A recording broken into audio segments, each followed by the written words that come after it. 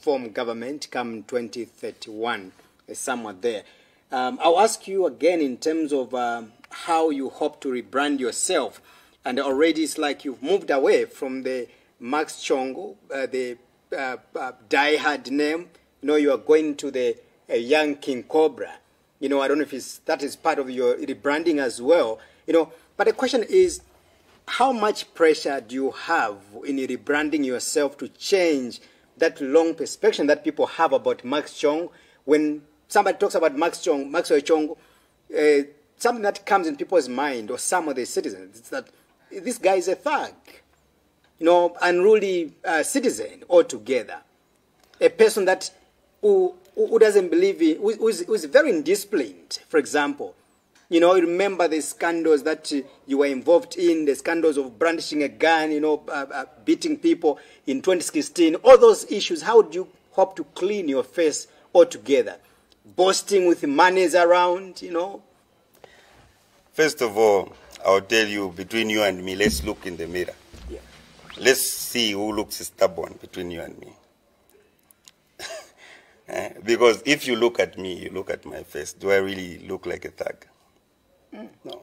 So when you're in politics, there are so many things that people can talk about you. There's this... We have seen a number of people being investigated already, and these are prominent leaders who were in power yesterday, and there were already allegations from the general public out there that there was too much corruption in the past administration under your political party. And some of your leaders denied during that time that there was no corruption whatsoever. And now what you are seeing are people being arrested, you know, and the best example, it is you, Mr. Chongu, sitting here, whose 2 motor vehicles were raided, you know, by Not the... 2. How many were there? I think 4. 4. You see? Yeah. And, you know, the DC, they suspected that you could have purchased those motor vehicles using possibly dubious means, in inverted commas. What transpired? How did you buy those vehicles? Let's start from there. Let me tell you the truth. In my life, I believe in making sure that my children are well taken care of. Before the eyes of many in public domain, I might look disorganized, but I make sure that my children should have the life that I've never had, should have the best school education that I've never had. I started business in 2006. Before PF won an election in 2011, I had what was called Big Brother House in Avondale Shopping Complex. It was the biggest bar by then, this side, before even Keg, before even Granddaddy's. That same period between 2007 to 2009, I had another Big Brother in Garden. It's now, I think, called the Thrill, next to Cockpit. I was the competitor to, one of the competitors to Cockpit. I had Big Brother 3, as if you're going to Kalimba Farms, at Chris Moore. Then I had a boutique in Charleston, the first boutique, one of the first boutiques. And I had the first boutique right opposite Lumumba bus station, double story. So I started, besides that, I also had the car business. I was amongst the first people to do car business. Most of these big guys that are doing car business now, they found me doing car business.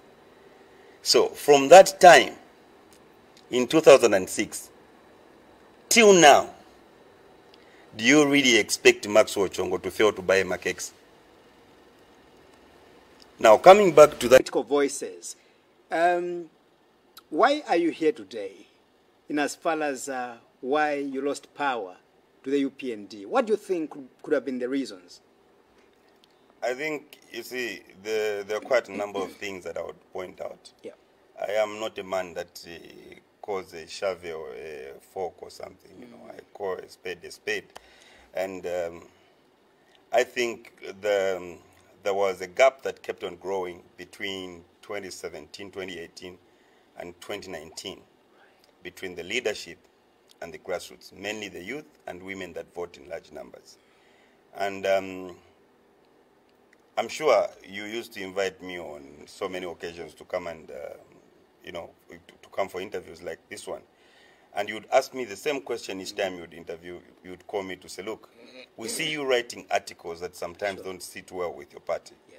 You see, my loyalty is to the nation and its citizenry. To be in a ruling party, it's a privilege.